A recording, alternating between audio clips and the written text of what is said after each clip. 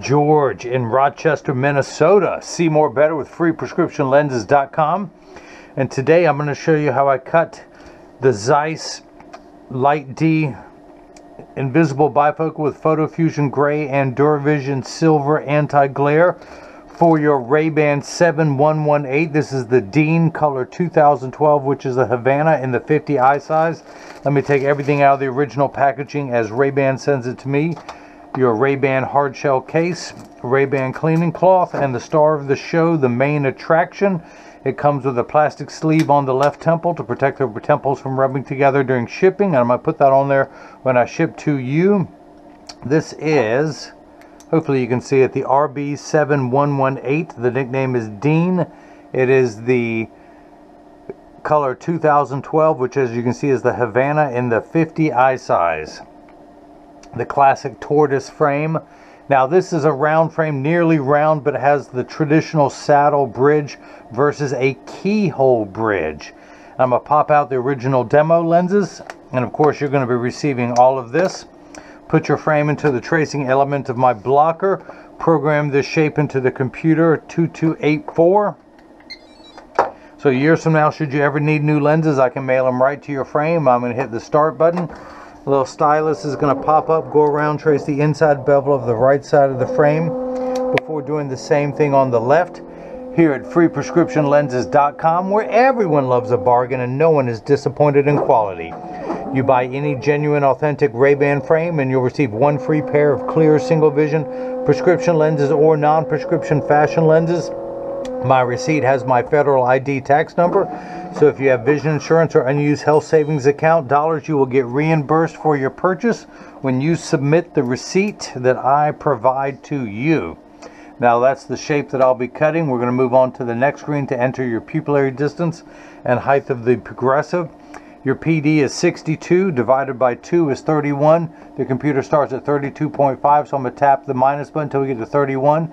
I want to raise the optical center height up 3 millimeters. Change the layout screen from single vision to progressive.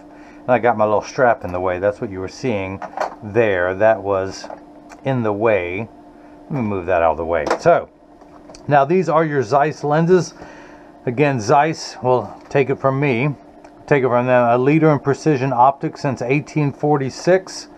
You are getting the Zeiss Light D progressive lens, digital freeform progressive lenses.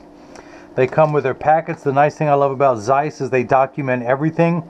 Tells you the brand, the prescription, and minus cylinder as well as plus, even though nobody uses, well, I don't use plus anymore. Some doctors still write it in plus.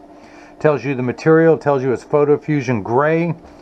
You get the RX verification card that you can literally take this to your doctor.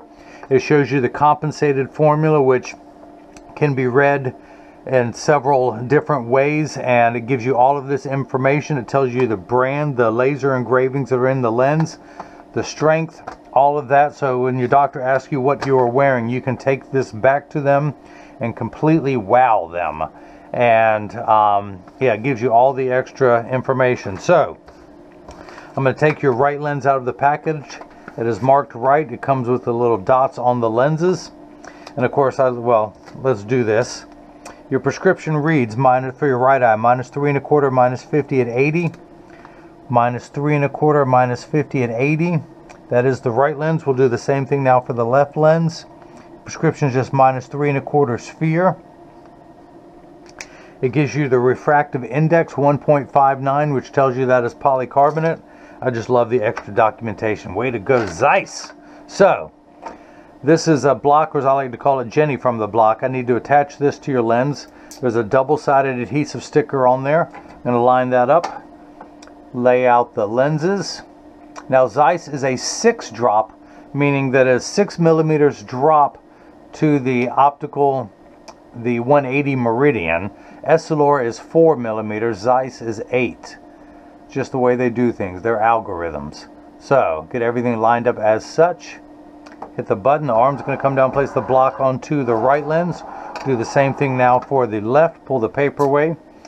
Line up the magnets, grab the left lens out of the packet, line everything up, and same pupillary distance, same optical center height. also known as the seg height. The position of wear goes by many names. Line everything up. Put that on there, and I've already labeled this one. Yeah, I did do that one. So now again, if you guys missed any of that, let me recap. You moaned at that joke, but you'll be telling it later. So we're going to wake up the computer. Job ID number 2284. These are why am I using my finger? I got my high-tech finger here. If these were plastic, high-index plastic, or Trivex, I would select that. I'm not going to put a polish on your lens. I'm not going to put a safety bevel on the front convex surface, but I am going to put one on the rear concave surface of the lens. Press the magnet on there firmly, well, the sticker. Place the magnet into the Chuck, the Charles, the Chucky baby. Hit the start button, the door closes, the clamp shuts. The lens is going to be traced by 2 white styluses, making sure that it's large enough to go into the frame. First go round, and you can see as it's tracing the shape of the right lens. Then the old carpenter saying measure twice, cut once is measuring the thickness of the lens at every point to know exactly and precisely where to place the bevel, so you have the least amount of edge thickness showing, which will be minimal with your prescription in this frame. Now the light you see flickering in the background is water. That's there to catch the optical sawdust as it comes off the cutting wheel. Polycarbonate lenses cut dry, where plastic, high-index plastic, and Trivex lenses cut wet, meaning that water sprays onto the lens for the duration of the cutting cycle. Now water will spray onto this lens, but only for the last 20 seconds to wash away any optical sawdust that you see beginning to form on the edge of the lenses.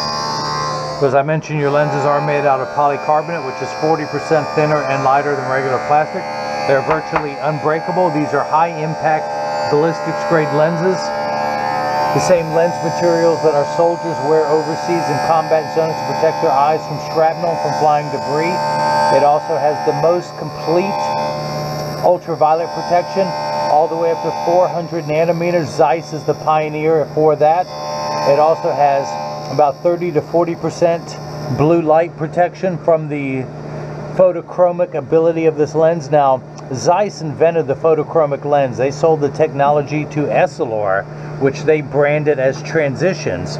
Zeiss calls their lenses, let me pull that up there so you can see it, Photo Fusion Gray. It comes in gray, brown, green, and the new blue that you saw me cut last week for my lenses. And this is some weird routine that my edger started doing. It pops up halfway through and then we'll go back down.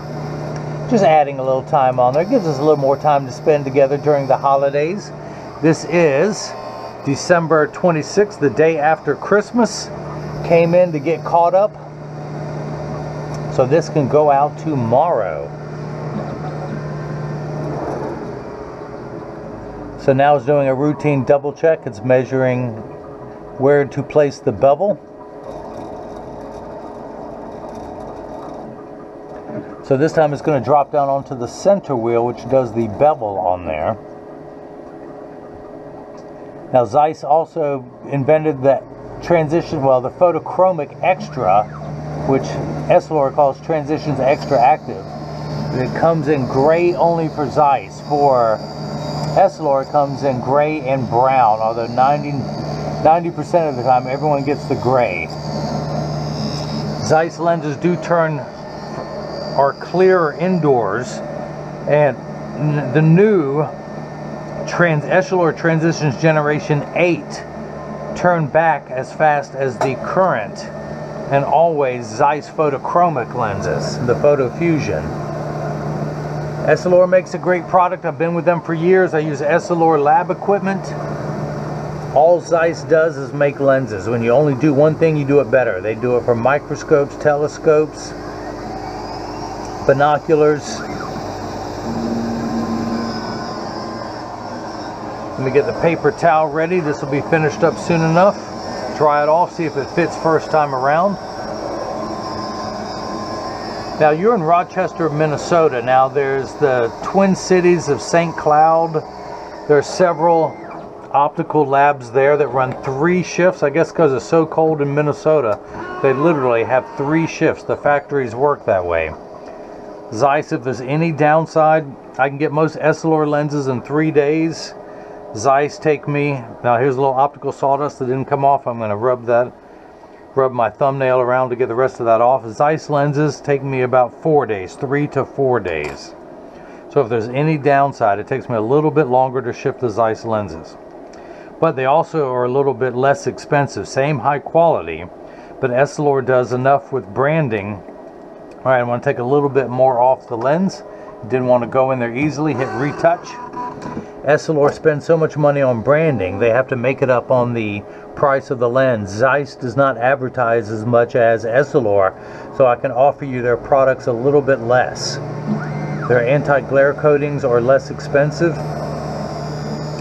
I should have got the book ready, but this is the DuraVision Silver, which has a bluish hue to it, which looks like sapphire. Now, this anti-glare coating sells for $79. The DuraVision Platinum sells for either $89 or $99. It is the Crizal Sapphire equivalent, which is $40 more for a Crizal Sapphire. Plus, they have one for $99, which is the Blue Protect, which is a clearer lens than Crizal Provencia.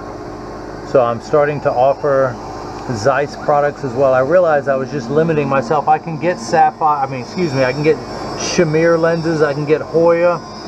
I don't have those on the website yet, but I offer so many different brands of frames, I figured I should offer more brands of lenses as well. I switched over and started wearing Zeiss, and I have to admit I love it. Now I have a new pair of Varilux X lenses coming for the RayBans that I'm wearing with my newer prescription.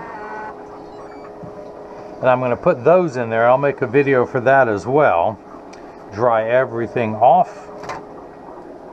Tuck the lens in at the outside corner, push around, it snaps right in. We're going to move this over to the left lens, place the magnet into the Chuck, the Charles, the Chucky baby, or tonight I'm calling it the George. Hit the start button. Just like before, the door closes, the clamp shuts, the lens is going to be traced again by the two white styluses. First, making sure the lens is large enough to fit into the frame.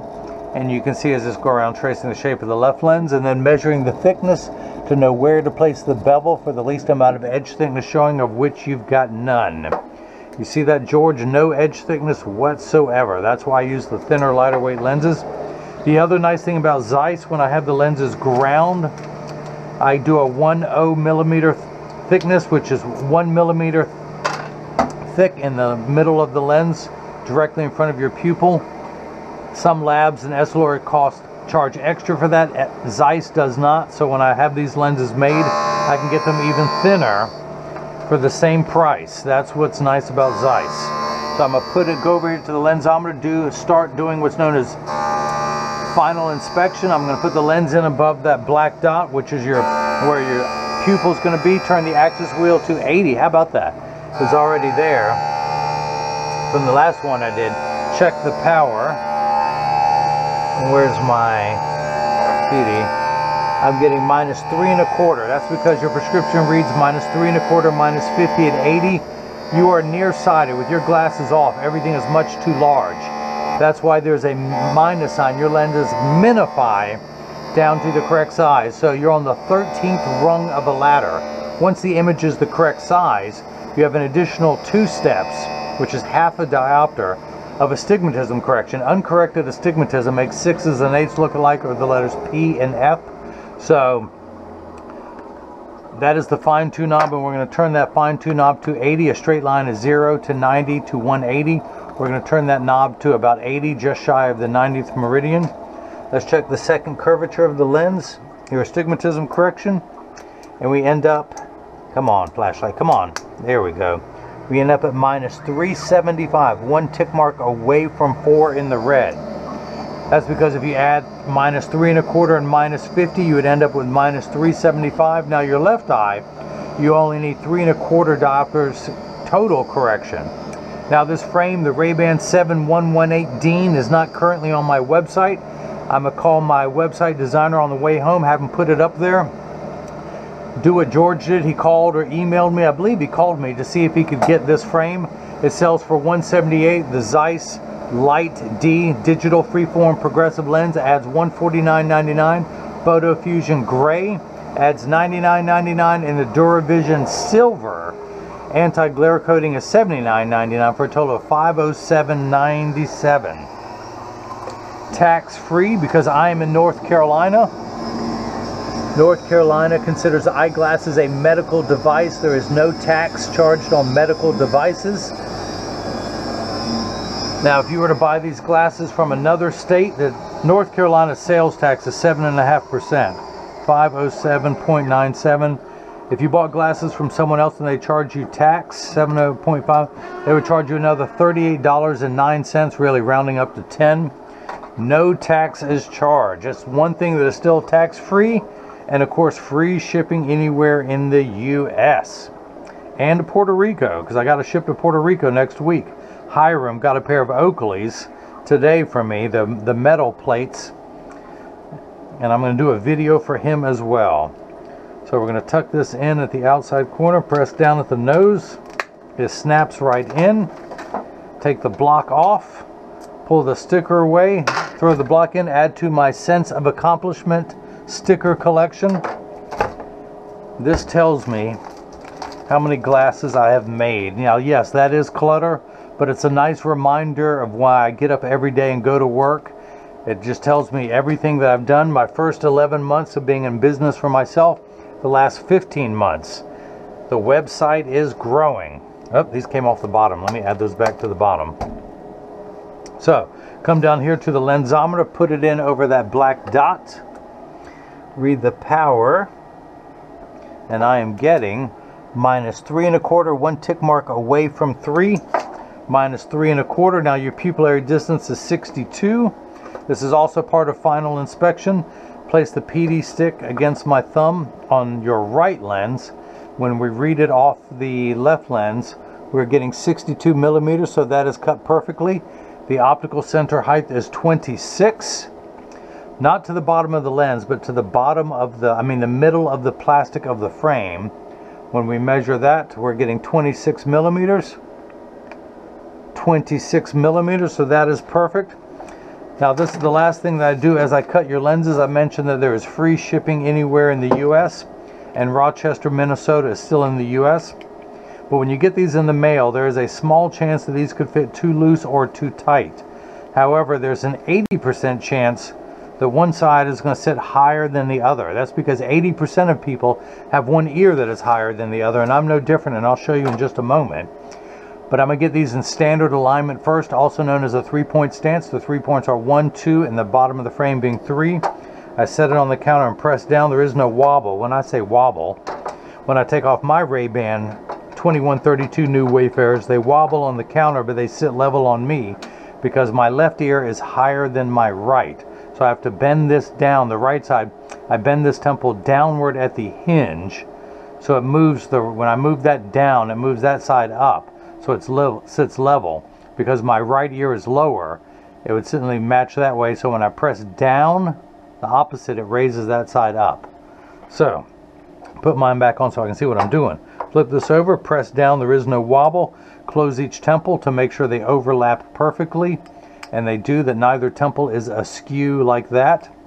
Now, I send out a selfie request in every package. George, please feel free to send me 2 selfies, one inside with the lenses clear, one outside with the lenses dark. I also send out cleaning instructions, so I'll tell you how to care not only for your frame and your lenses, so they'll last you for years, but for the premium microfiber cloth that I'll provide, your Zeiss cleaning cloth, your RayBan cleaning cloth, and your case. I give you instructions for all of those, so those 2 will last you for years. Put your lenses into my strong UV box, and as you can see, it takes about 30 to 45 seconds for photochromic lenses to darken. A little bit longer when you come back inside, a minute to a minute 15. Now, this is important. Pay attention, everyone. All photochromic transition lenses will get dark on day 1 and continue to darken every day for the first 2 weeks they're exposed to the sun. After that, they will work for years at maximum performance. The only time they won't work is if you're behind the windshield of a car. Your windshield absorbs the sun's harmful ultraviolet rays that would cause your dashboard to crack from sitting in the sun all day. And that's why they don't turn dark in a car. And now, they're also temperature sensitive, meaning they'll get darker when it's 85 and below than they will when it's 95 and above. But I remind everyone, when it's 100 degrees outside, you're miserable, they're miserable. Nobody works 100% when it's 100 degrees outside. So, as I keep talking, they're going to get lighter and lighter. I gave them a second burst of strong ultraviolet light, but as you can see, they will turn at the same speed that the new Essilor Transitions Generation 8 lenses turn from dark back to clear. Now, I will get a link to this video below in the comment section showing if you want to buy this frame. It's currently not on the website, but within 24 hours it will be. You can follow me on Facebook and Instagram as Free Prescription Lenses, on Twitter as Free RX Lenses. If you have any questions like George did, could I get this frame? You can go to the contact me page of the website, and has my phone number as well as email. Just email me the color, the size that you want. I'll check on the price and availability and get back with you if it's not on the website. But my new website designer, JJ, he's going to stay on top of that and get everything listed. So you can also leave a question or comment in the comment section below, and I will respond back to that. Again, there will be a link in the description box if you want to order this frame and all the different colors that it comes in the two sizes, 48 and 50, and I believe it's currently available in about 5 to 8 or 9 colors. But George in Rochester, Minnesota, thank you so much for the purchase of the RayBan 7118 Dean. And this, the larger, the 50i size in the color 2012, which is the classic tortoise color. They call it Havana, which is a darker tortoise. And now everyone else has gotten a chance to see how I bring that love and feeling back to glasses. Thank you.